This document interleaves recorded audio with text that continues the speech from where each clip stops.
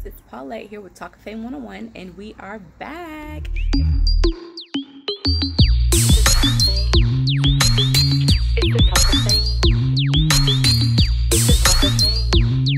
So hello, thank you so much for joining me.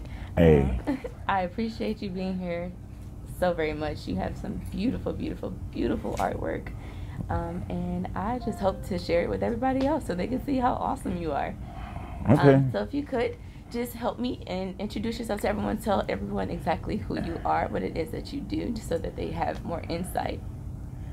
Well, my name is Wesley Morgan. Right now I work at Dollar General after I sold my business on the square in 2009, and I retired. And after 6 months I was so bored, I ran around and tried to find something to do. And the only thing Dollar General said, well, we got the cash register, we got stock. And I said, I don't care if it's whatever, give me something to do. So they gave me a job for 15 hours a week. So we'll try you for 90 days. That's been 11 and a half years ago now. Oh, wow. Okay. But I never had a job before. Really? From playing basketball in Europe to working in a shop, my own business. And when I come over here, I had my own business. So, and I just appreciate somebody that's paying me a salary. Right. Appreciate the money any way it comes, right? You love it, love it. I do oil painting. Well, I stopped doing oil painting when I found out that acrylic paint was much easier, it dries faster, and I can paint it on wood, and I can varnish it and look just like oil. As an artist, I mean, stretching just goes into painting and everything else to do with art. So it's the first time I've ever been down south. So how long have you been here? I moved here in 2003. So you said that you played basketball in Europe. Are you from Europe? No, I'm from Detroit. Oh, I'm from Detroit. Okay. I didn't know that. My mother, because I was coming home every 2 years to visit my mother, because everybody left. When my mother and father divorced in 1961, he took the oldest one to St. Louis, and my mother kept the youngest one in Detroit. Okay. Me, as a 19-year-old, guess what I did? I took off, joined the military. Okay. I said, I won't come back. I will never come back to Detroit. It took me 27 years before I went back to Detroit. Wow. And that was at my mother's brother's funeral. Me and my two sisters went there, and I haven't been back since. Wow. I'm the only one that ever just left. You're like me, you're the black sheep of the family. I did the same thing. I'm the only one that's left Detroit and hasn't returned. So I understand completely. Wow. I said, I'm going to travel the world and learn about everything for 40 years.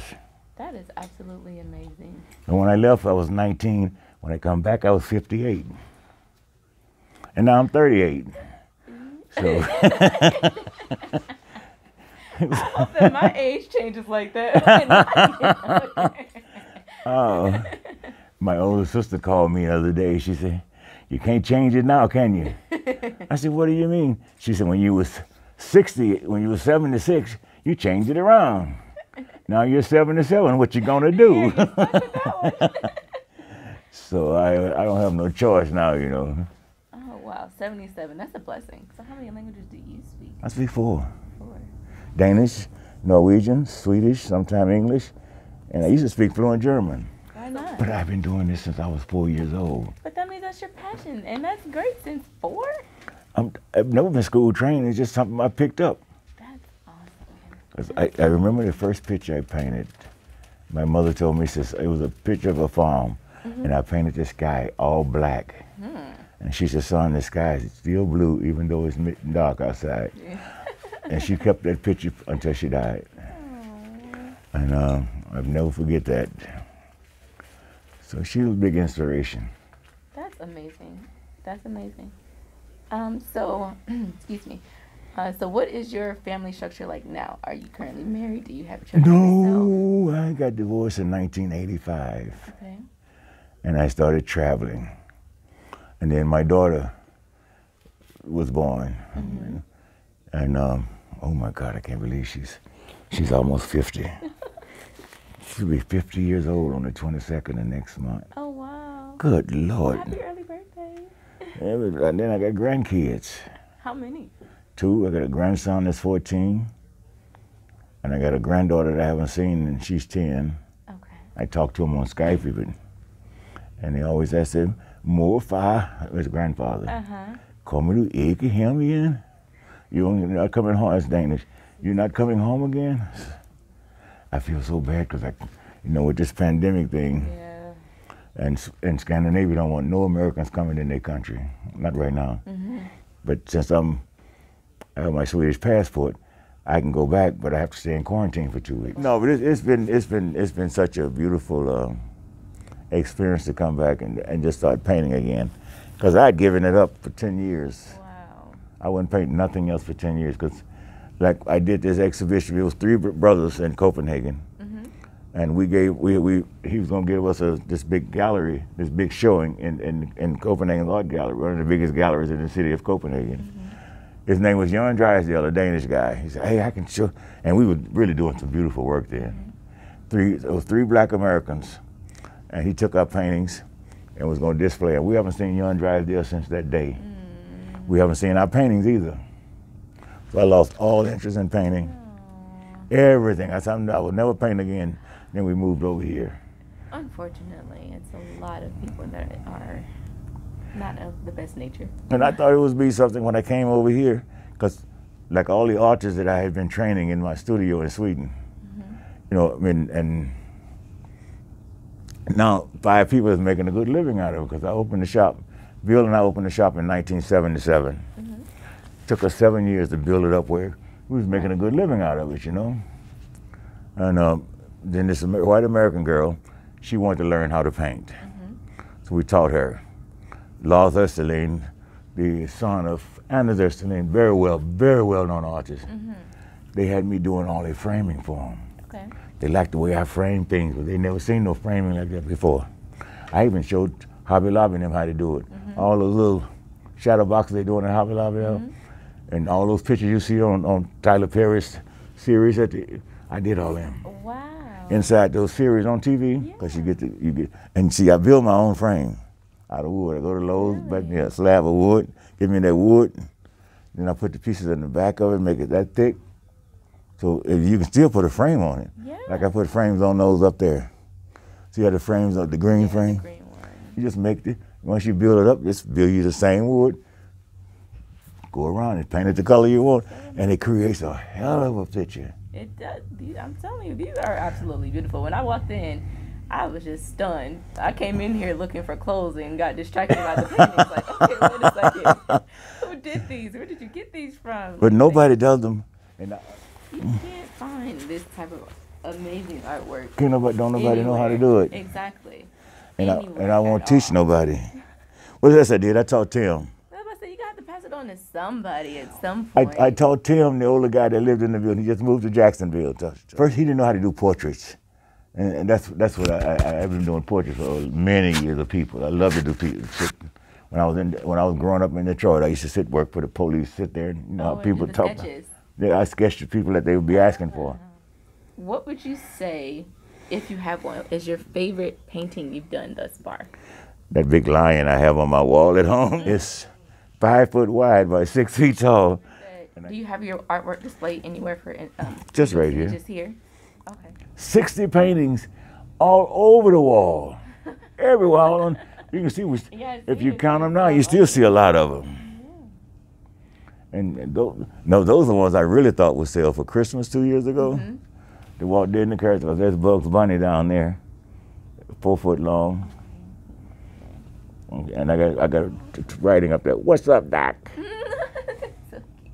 Well, hopefully after this interview, a lot of people will be looking to come and support you and buy some paintings. I definitely have my eye on a few, so you have one new customer. Now, all these pictures here are from women I took photographs when I was traveling through Africa. And that was going to be one of my questions. So every single picture is a woman that you come in contact with?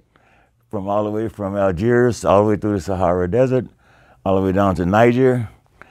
That one is from Niger. She's Togolese. Well, she's from Togo. That one and that one. Those up there, I think that's from Niger. That one over there is from Niger. I have to go back into my little, because there's some beautiful black women. Oh my God. I know. Some of the most beautiful black women I've ever seen in my life. You know which is my favorite? Which one? That one and that one. Look at those eyes. One? No, that was nice too. But look at the eyes on those two. I didn't. But when I'm painting, I don't recognize it. I just it's like paint. They tell a story. They're very deep. And like, see the little girl crying? Yes, I love that was that. from, That one's really nice. that's from, oh, what's the name? Oh, Lagos in Nigeria. She was Nigerian. And I caught her crying on the street. Now all the colors and everything, I just did all this different colors myself to give it some life. And you see the tears coming out of her eyes. Like, I literally have goosebumps. I think for me, now that I know that these are actually individuals that you have come in contact with, like, it's just a bigger picture for me. It's a deeper connection. And that makes them even more beautiful to know that these are actual people. They're real people. Exactly. What do the beads have a particular meaning behind them? So this guy came in 2000, what was I think it was 2007, and he had all these beads from New Orleans. You know, you got all the beads there. And he had asked my partner, "You think your friend can do something with these beads?" And Tom said, "Yeah." He said, "I like somebody that can draw a Louis, do Louis Armstrong and do it in beads." So when I came out, I said, "What?" He said, "Man, what?" I said, "I got to think about it first, Tony. Now, how are you going to put the beads on? You got to have something hard to put the beads on." And it was all these beautiful colors. I mean, big beads like that. I said, "Wow." So I drew I made me a 4 foot by 4 foot wooden board, put the base on it back there. So it was like this and that high. And I drew Louis Armstrong blowing his trumpet. And I put all these beautiful color beads. I made the trumpet gold. Oh, it was beautiful. Wow. One bead had fallen off since 2007. Before I was doing everything in beads. And I said, wait a minute, something is wrong. So that's when I started doing the main thing in beads, like the hats, and then painting the face. Because it came out much better. Yeah, they definitely complement each other very well. So, it sounds like you've had an amazing life overall. Your artwork is truly beautiful. Before we wrap it up, I do have 2 last questions for you. Okay. One being, do you have a favorite artist or an artist that inspires you, and if so, who? Mostly Salvador Dali was one, and Monet. Okay. I like Monet because you got to be about 30 feet away from it to appreciate his work. Okay. And Salvador Dali was a freak.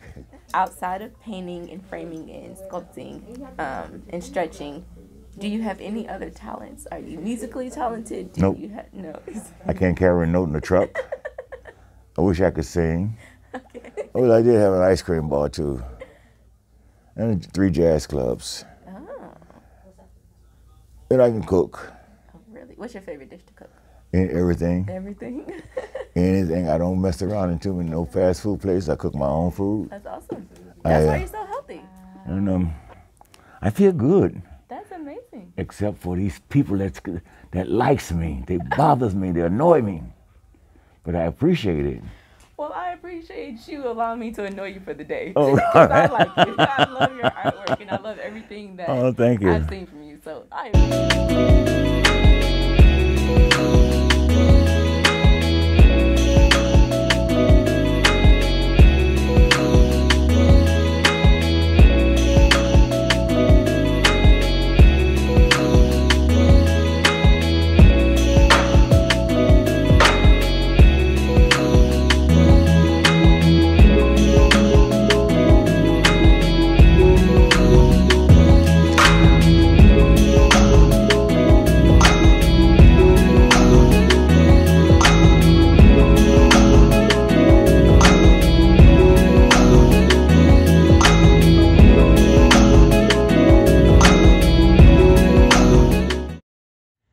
To stop by and say thank you so very much to Miss Sanji over at Speaking Pieces Boutique in McDonough, Georgia. Thank you for lending me your space today.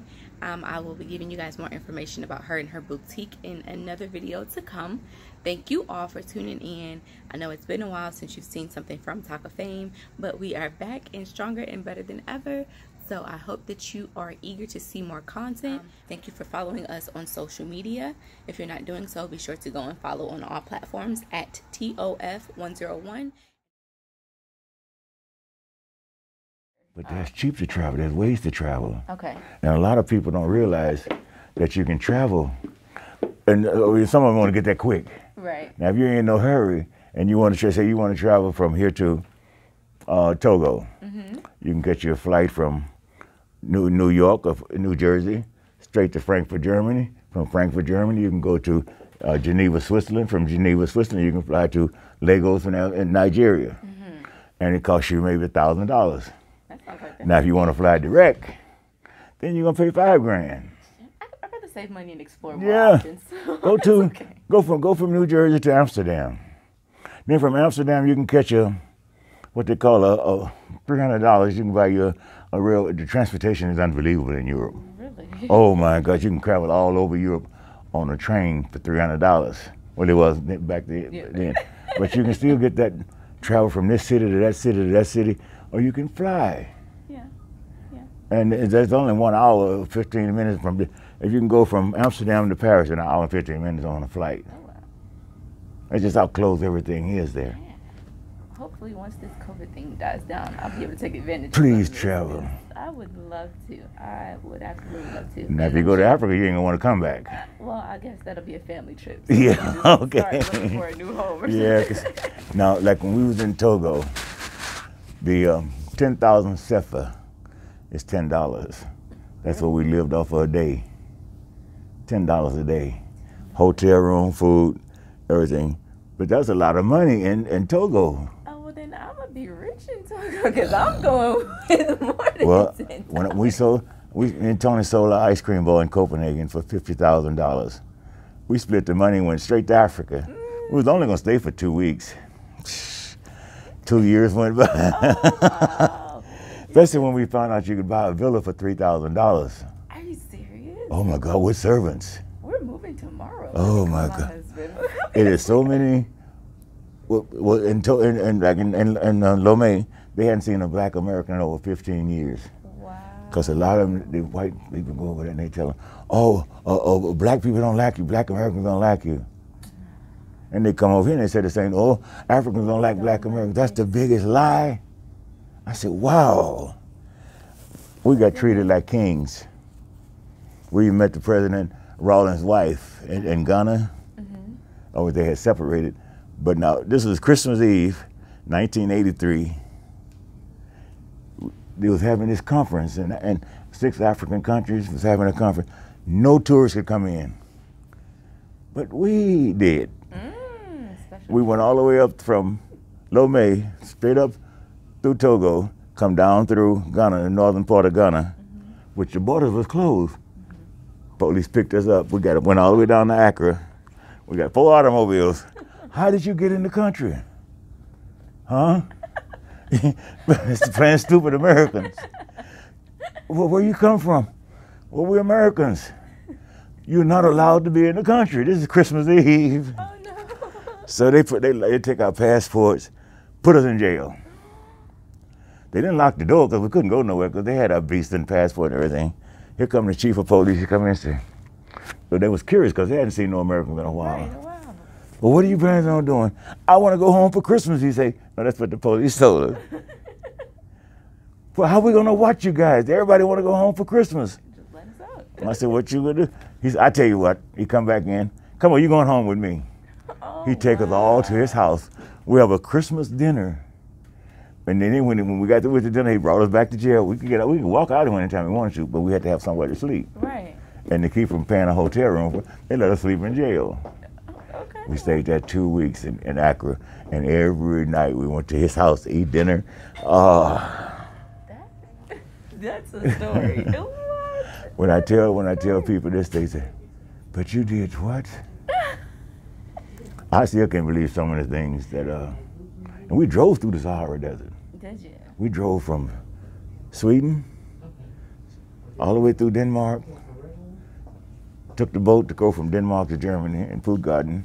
Drove through Germany, drove through France, drove through Spain, all the way to Alicante, Spain. Took the boat in Alicante, Spain, across to Algiers, across the Mediterranean Sea, and then drove 4 automobiles straight down through the Sahara Desert, all the way down to Togo, 3,000 miles. That was the most interesting life. I mean, seriously, that was the most fantastic trip I've never seen nothing so beautiful.